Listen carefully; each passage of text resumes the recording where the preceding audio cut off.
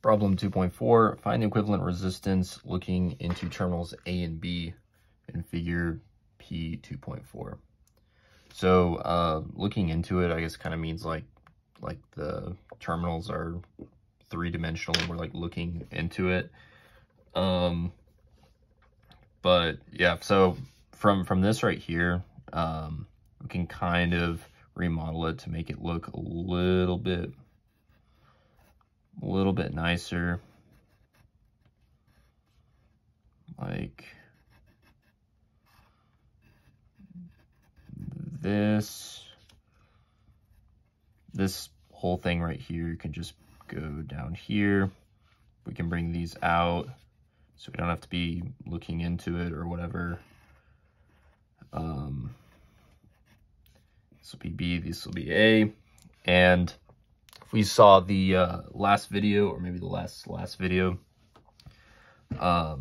this is basically just parallel. This whole box shape is just two parallels that are actually in series. So what we're going to do is we're going to add 12, we're going to have 12 and 6 in parallel, 12 ohms by 6 ohms in parallel. So this is R1.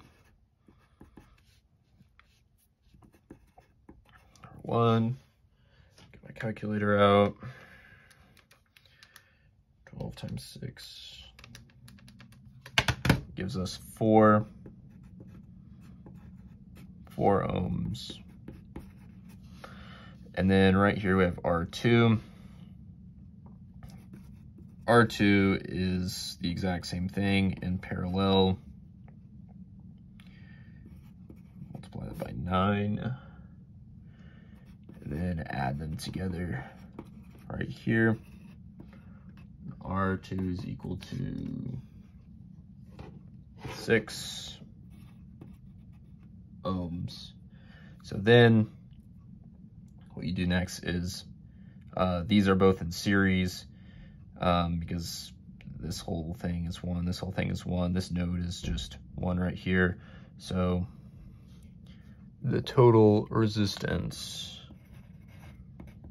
is going to be equal to 6 ohms plus 4 ohms, which is equal to 10 ohms.